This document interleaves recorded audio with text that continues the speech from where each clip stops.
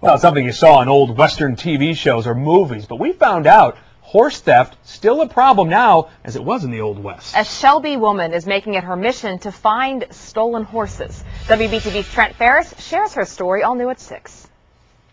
Story for all the horses that are missing out there. 10 years ago, Debbie Metcalf and her husband Harold lost a family member.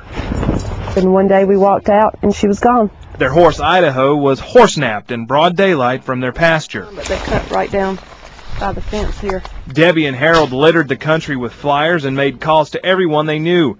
A year later, Idaho was found in Tennessee. And she almost passed the car to get to Harold. That's how Stolen Horse International and NetPosse.com was born. People started coming to us and saying, our horse was stolen too, and if you'll help us find our horse, we'll help you find yours. The site has Idaho alerts similar to Amber Alerts for missing children, where members are alerted when a horse, tack, or even trailers are stolen. Just before Christmas, we had 6 horses reported in one day. It's estimated 40,000 horses are stolen each year. Horse theft in North Carolina is a felony and can land you in jail for over 2 years.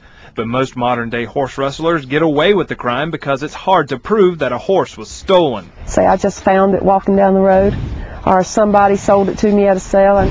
Right now on NetPosse.com, there are 10 horses in North Carolina and 3 in South Carolina stolen or missing. Sold for easy money, a gift, or... Sometimes they're just the drunk coming home on a Saturday night.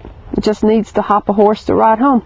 Unlike a stolen car, horses don't come with a VIN number, but there are a few ways to ID a horse, modern and old. So we highly recommend that you freeze brand them, and we also recommend that you microchip. Now 23 years old and back where she belongs, Idaho is retired, but works as a spokeshorse for Debbie and Harold for all the horses missing, proof that you can bring them home.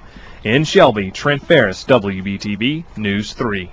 About 60% of the horses on the NetPosse.com website have been found. It's really unbelievable. You can check it out by going to our web channel, WBTV.com, then click on All Access. Well, it rained in our area.